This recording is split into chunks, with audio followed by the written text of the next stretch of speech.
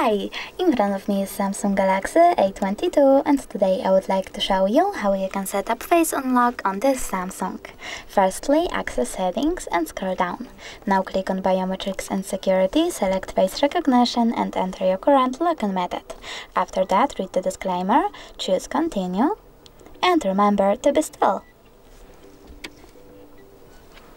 Then click on the switcher over here to turn on or off features. Stay on lock screen until swipe. When you're done, click done. So now when I turn off my screen and then turn it back on,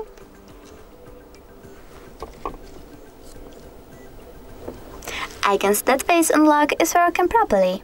Thanks so much for watching. If you enjoyed this video, smash that like button, comment and subscribe. Bye!